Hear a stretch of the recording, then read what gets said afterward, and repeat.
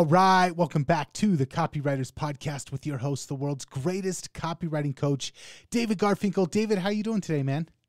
Nathan, I'm good. How are you? I'm doing fantastic, and we're returning to what I found out is not only my favorite series. I'm hearing a lot of people saying that this is their favorite series on the Copywriters Podcast, and I know that you know a little bit more about that, but I'm stoked to be here today.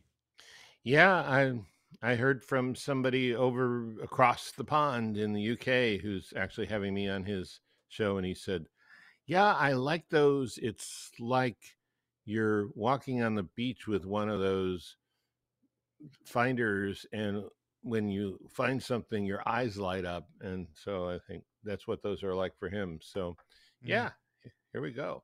It's like the metal detector, and Metal detector. actually very frequently we have these golden nuggets that show up in the podcast. Speaking of golden nuggets, today we are actually back with a gold edition of the Copywriters Podcast, a special one, and that's because we're taking a deep dive into the gold mines of copywriting history. The two men who invented copywriting as we know it, and the man who hired them. And those two men who invented copywriting are Claude Hopkins and Johnny Kennedy. The man who hired them was Albert Lasker. And I'll tell you more about all of them in a minute. I came across this book, The Man Who Sold America, which has information I'd never seen anywhere else before. That was probably because one of the authors, Arthur Schultz, is the former CEO of the ad agency Foote and Belding. And with that job, that position gave him and his co-author, Jeffrey L. Cruikshank, access to private papers and other information that was not available to anyone else. You see, Foote and Belding used to be Lord and Thomas, and that was the agency that way back in the day Albert Lasker ran when he hired Claude Hopkins and Johnny Kennedy. And I probably never would have even known about this book if I hadn't been told about it by Brad Nickel, one of my mentoring clients and a previous guest on Copywriters Podcast. So thanks, Brad, for letting me know about it.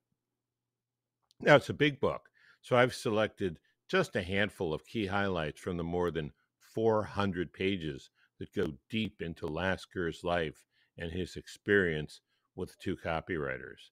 But first, here's something that I know for many of you is one of the greatest highlights ever of this podcast. Copy is powerful. You're responsible for how you use what you hear on this podcast, and most of the time, common sense is all you need. But if you make extreme claims and or if you're writing copy for offers in highly regulated industries like health, finance, and business opportunity, you may want to get a legal review after you write and before you start using your copy. My larger clients do this all the time. Okay, here's what happens next. This podcast contains 3 sections, and each section is focused on one person. First, Albert Lasker, then Johnny Kennedy, and last, Claude Hopkins. We'll look at how their lives and careers intertwined.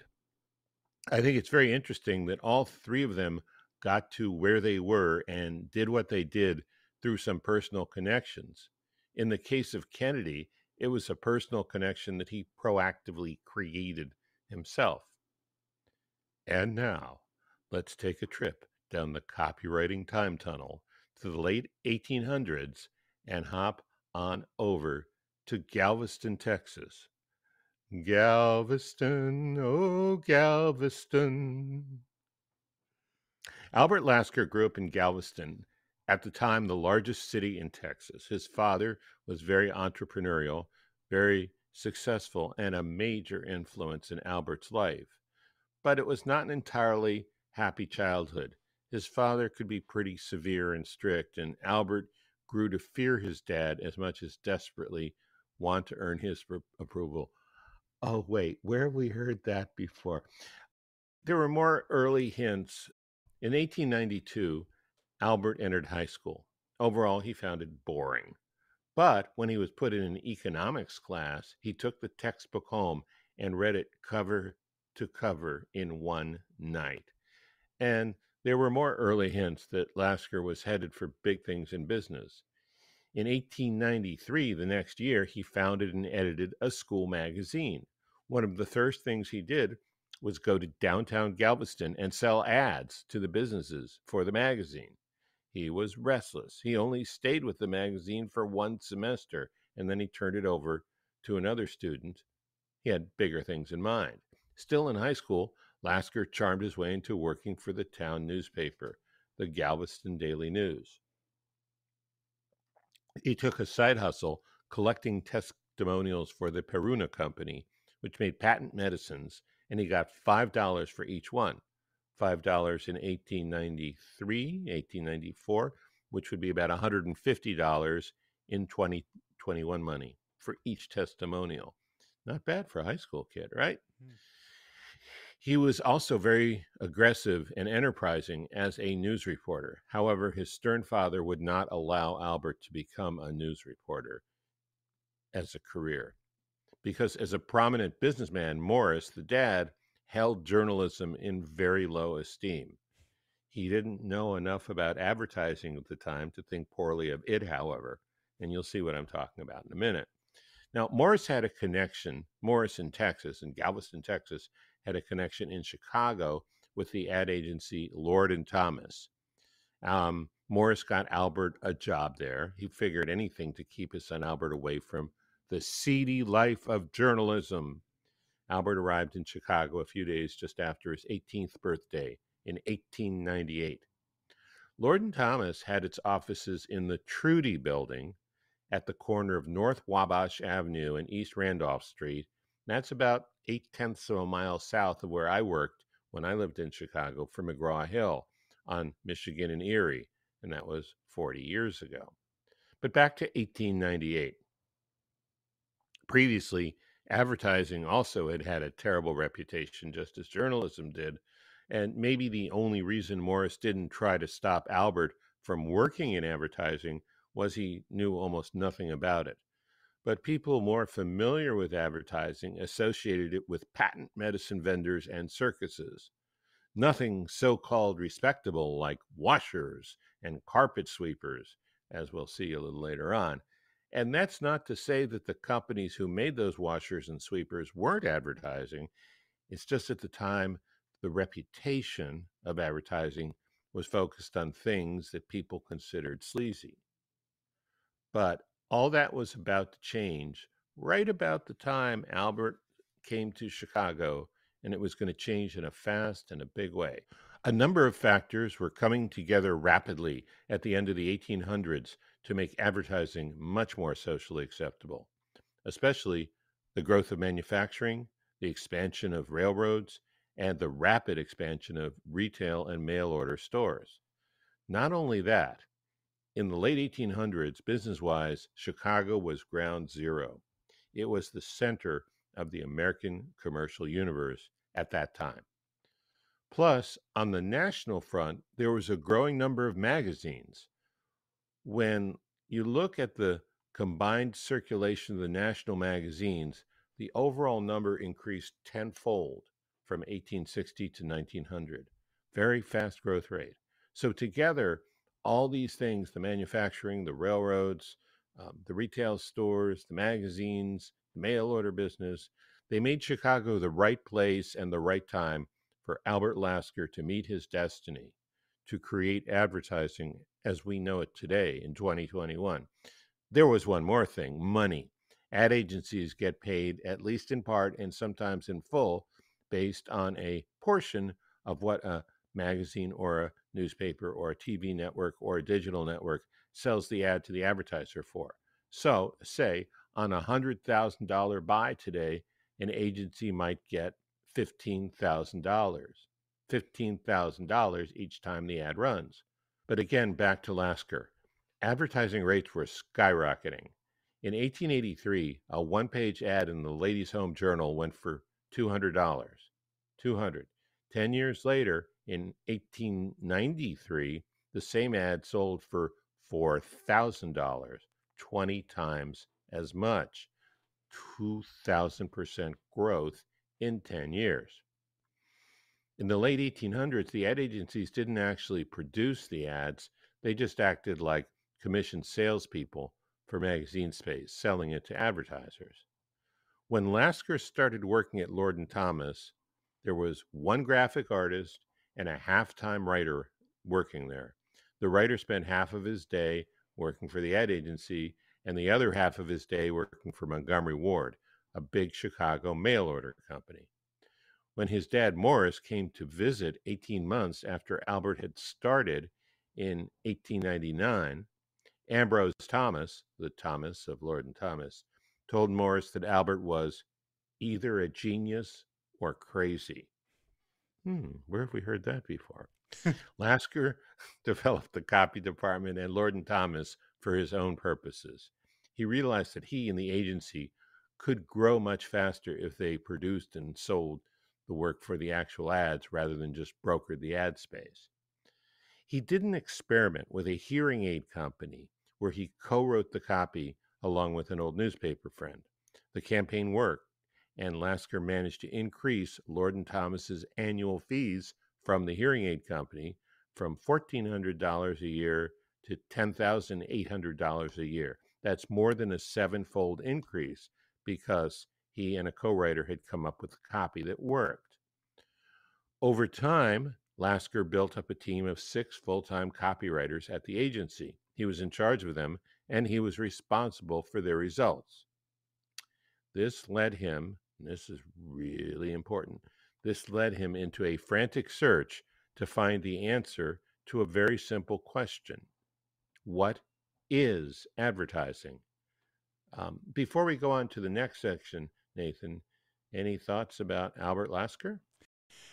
No, I'm just intrigued by that whole time period and the evolution of what advertising was before then and then what advertising came into being. I just kind of want to nail home how pivotal that moment in time was for what we do. Absolutely. Absolutely. You know, a lot of people who have only lived in a digital world and live a lot of their lives on screens kind of might think that, history began with the invention of the iPhone. No, not true, actually. Hopefully, we're demonstrating that today. And that's a really good point. I'm glad you said what you said. But let's go to our next section now, which is about John E. Kennedy. So remember, at this point, there was no clear definition, and Lasker was obsessed with the question, what is advertising? This would eventually lead him to meeting copywriter John E. Kennedy, but not at first. Lasker got a lot of unsatisfactory answers to his question in the beginning. He wrote a letter to his father shortly after he arrived in Chicago, admitting he was troubled by not knowing. So he asked his bosses at Lord and Thomas what advertising was, and they sometimes found him amusing and sometimes annoying, but they were never able to give Lasker an answer that satisfied him. Lasker asked his competitors, other ad agency execs. No luck there, just a bunch of platitudes, which, after all, is another word for socially acceptable bullshit. Lasker remained frustrated and annoyed because no one could give him a logical answer to his question. Now, a good question for us to ask at this point is, why was he so obsessed with this question? After all, this was not a philosophy student going down the rabbit trail of asking everyone in sight how many angels you could fit on the head of a pin. There were practical business reasons Lasker wanted to know. And there was this. If you don't know what something is, how can you make it better consistently? How can you sell more of it? How can you make more money for your clients with it if you don't know what it is? Lasker figured if he could get the answer and put it in a reliable system, then he could make a fortune. He did get an answer eventually. He put it into a reliable system fairly quickly, and he did make a fortune. Some people in a position to know have said Albert Lasker made more money in advertising than anyone else ever has or will. I don't know if that is strictly true, but he did make a ton of money. When he retired in 1942, and we're jumping ahead in time for a second here, when he retired in 1942, he was paying himself $1 million a year. And in today's terms, that would be about $16 million a year. But back to the question, what is advertising? The early answers were frustrating. The first thing he concluded after doing a lot of research and talking to a lot of people was that advertising was sloganizing, or as we could say today, advertising is branding. Well, some people still think that, but a business that wants to grow needs more than a good slogan. Another thing that was partially true but not satisfying, advertising was news. Lasker was making quite a reputation for himself everywhere he went, always asking, what is advertising? One day in May 1904, about 6 in the evening, Lasker was in the office talking with his boss when a bellboy appeared with a note. The bellboy gave it to Lasker's boss, Mr. Thomas.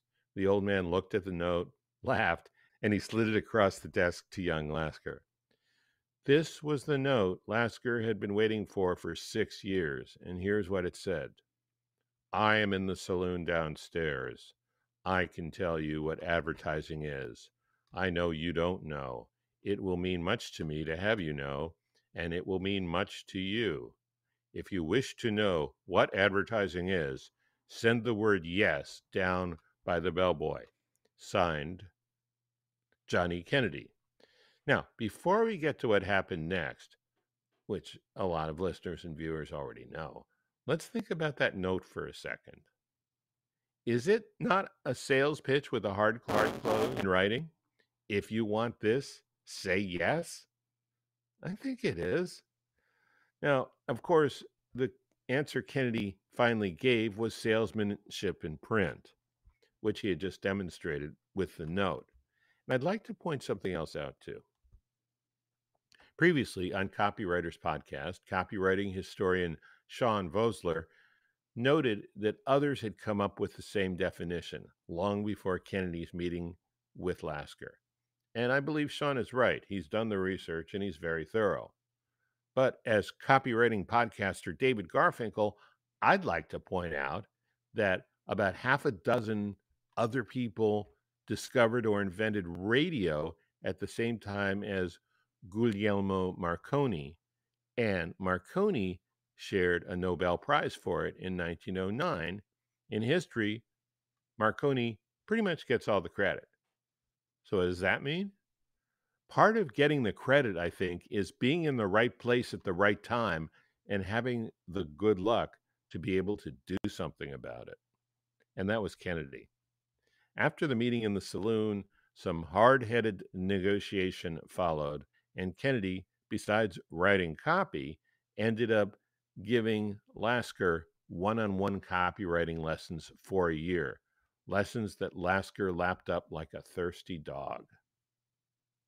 These lessons ended up in a series of essays you can find on the internet today in a book called Reason Why Copy. Kennedy and Lasker took on the account for a business called 1900 Washer Company, which, as you would expect, sold clothes washers. They weren't exactly washing machines the way we know them today. When this company came to Lord and Thomas, 1900's ads weren't working. After what these two copywriters did, sales increased sixfold in 4 months. Lasker was astonished by what writing was like for Kennedy. Lasker later told a writer named Boyden Sparks, he had to think everything out laboriously with labored pains. I imagine he corrected an advertisement 25 to 50 times before he would release it. Lasker said that to write the first ad of a campaign might take Kennedy a month or 6 weeks. But great copywriters are like that sometimes.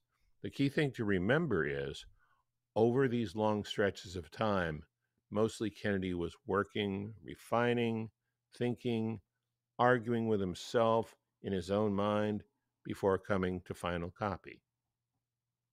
But Kennedy's ads worked.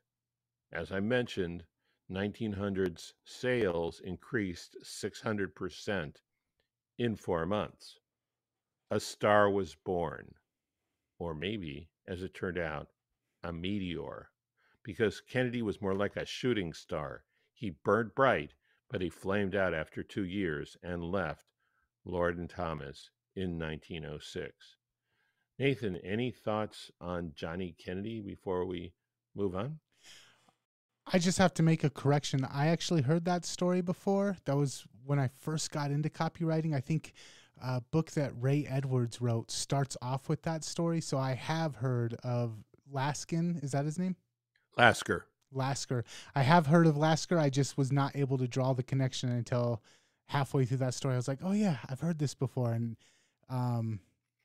the whole salesmanship in print is like the difference between direct response advertising and I guess the reminder type advertising that I think was prominent at the time. So again, just going back to how much of an impact that moment in time made on what we do. Yeah. Really good point. I mean, Lasker isn't as well known because he was like the producer or the director or the board of directors, the CEO. I mean, he stayed in the background. He wasn't the Ron Popeil. He wasn't the front guy. These guys. He doesn't even have a book. In fact, the quote I was reading from that writer about Kennedy from Lasker. Lasker hired this writer to ghostwrite his autobiography, but never got finished. He was a very public person, but not in advertising in the way that these other guys were. And he went on, I think it was the U.S. Shipping Board. He got into politics. He did all kinds of things, but set up a foundation, all kinds of stuff, but never got known the way these two guys do. But all right, let's get to the next one, because now we come to the part about Claude Hopkins, which of these three, I think more people have heard of. Almost everybody's heard of Claude Hopkins. So remember, Kennedy came, made a lot of noise, fomented a lot of change, and then he left. He went from Chicago to New York. When Kennedy left, it created a problem for Lord and Thomas, and it created a problem for Lasker in particular. A major account that the agency had, Van Camp Packing Company, told Lasker they wanted a copywriter as good as Kennedy, who had been working for Van Camp. Kennedy had until he left. For Van Camp, Kennedy had come up with this headline for their condensed milk: "Now a cow in your pantry." Don't laugh. This was 1904, revolutionary idea. It worked at the time. The campaign Kennedy wrote quickly expanded Van Camp's market share in condensed milk and pushed their product up to become the #1 bestseller. But now, in 1906, Kennedy was gone. And Lasker was worried. Van Camp wanted a copywriter nearly as good as Kennedy, and Lasker didn't know any copywriter nearly as good as Kennedy, or even know of such a person, for that matter. One day, Lasker was on a train when he ran into a magazine publisher he knew, Cyrus Curtis. The magazine's publisher knew advertising very well, and he opened up a magazine, not one of his own. He pointed to an ad for Schlitz beer, and it had to be someone else's magazine he was reading at the time, because Curtis had banned the words wine and beer from his own magazines. Curtis told Lasker to find the man who had written the Schlitz ad and to hire him. In fact, Curtis said the ad was so good that he was actually going to order a Schlitz himself, which was all the more remarkable because Curtis almost never drank alcohol himself. The writer of the Schlitz ad, of course, turned out to be Claude Hopkins. We're in 1907 now. To call Hopkins a workaholic would be an understatement. Years later, in his book, My Life in Advertising, Claude Hopkins wrote, "If I have gone higher than others in advertising or done more, The fact is not due to exceptional ability, but to exceptional hours. It means that a man has sacrificed all else to exceed in this one profession. It means a man to be pitied, perhaps, rather than envied, perhaps. He wasn't kidding either. Hopkins had been very poor as a child. He never wanted to go back to poverty again, so he regularly worked 12 hours a day, 7 days a week. That's 84 hours a week instead of 40 or 30 or 20.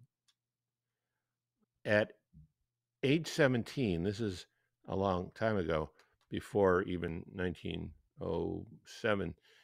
In 1883, at age 17, Hopkins had gotten a job in the bookkeeping department of the Bissell Carpet Sweeper Company in Western Michigan. And this is 24 years before he met Lasker. This is when he got his first chance to write advertising, but it was on his own initiative. He offered to rewrite a brochure for Bissell on his own time after work hours. Remember, he was a bookkeeper at the time. His bosses liked the rewrite he did. Then he started coming up with ways to increase sales. One idea he talked the company into was trying to offer its carpet sweepers with 12 special woods, 12 different versions of the carpet sweeper, each one with a different special wood. And he created a campaign that sold 250,000 of these sweepers in 3 weeks. Fast forward to 1907, when Hopkins met Lasker at a lunch one of Lasker's friends arranged for them both. Hopkins and Lasker made a deal, and Hopkins was to be paid $1,000 a week or $52,000 a year, which in 2021 dollars is a little more than 1.5 million a year, an unheard of salary for a copywriter at that time. Hopkins didn't need the money. He had a net worth of about $30 million in today's dollars. He had been basically retired. So Lasker needed a way to get Hopkins' attention, and the outrageous salary of $1,000 a week seemed to do the trick. Hopkins did not let any grass grow. His first day on the job, Hopkins began teaching the other copywriters at Lord & Thomas. He taught them things like, don't brag or beg in your copy. Instead, find a way, always, to appeal to a customer's self-interest. Don't look at the market as a crowd. See the market as a collection of individuals. Later, in the book My Life in Advertising, Hopkins explained his philosophy this way. We must get down to individuals. We must treat people in advertising as we treat them in person. Even though he became the master of this with the written word, in his personal life, he was not exactly a social butterfly, not when it came to real live people. This from a eulogy decades after he first came to Lord & Thomas. The eulogy, of course, was given after Hopkins died. Hopkins was always difficult in conversations.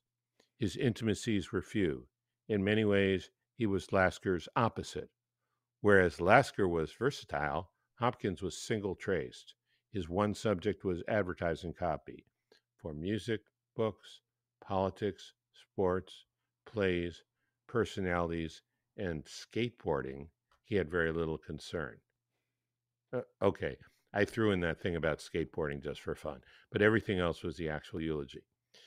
So, Nathan, that wraps up our deep dive into the old masters of copywriting goldmine. We have taken a look at the two copywriters who changed everything, Claude Hopkins and Johnny Kennedy, and the man who hired them, Albert D. Lasker. And here's the book, The Man Who Sold America, by Jeffrey L. Cruikshank and Arthur W. Schultz, and we can put a link in the show notes for that. I just want to touch on one thing that you mentioned. Everybody knows Claude Hopkins for scientific advertising, but, and this is just a personal opinion of mine, My Life in Advertising, which was the other book that he wrote, In my opinion, I like it. I found it a more enjoyable read. It's more personal. It goes through what he was going through in his mind as he came up with some of his best campaigns. And so if you've only read Scientific Advertising and you haven't read My Life in Advertising, I would say pick it up, because it's in probably my top 5 marketing and copywriting books ever, just because there's a wealth of knowledge, and it's not laid out as an instruction manual like a lot of copywriting books are. It's laid out as this is what I was going through in my life. This is what led me to have these sparks of creation. And for the right type of mindset, I think there's a lot more in that than some of the other copywriting instructional books out there. So I'm glad that you mentioned it, because it's one of those books, especially by him, that goes unnoticed because it's overshadowed by Scientific Advertising. Yeah, that's a great point. It really is a good book. And since so much of copywriting is doing our best to simulate getting inside other people's minds, here's Hopkins laying his wide open for you to Yeah. see. If you can learn to think a little more that way, it's only going to help you. And The Man Who Sold America, we'll make sure to have that in the show notes for this episode. If you want to check out the show notes, you can always find those over at copywriterspodcast.com. Anything else before we're out of here, David? No, that's it. All right, awesome. Thank you for bringing this to our attention today, and I will catch you later. Okay, great. Catch you later. Thank you.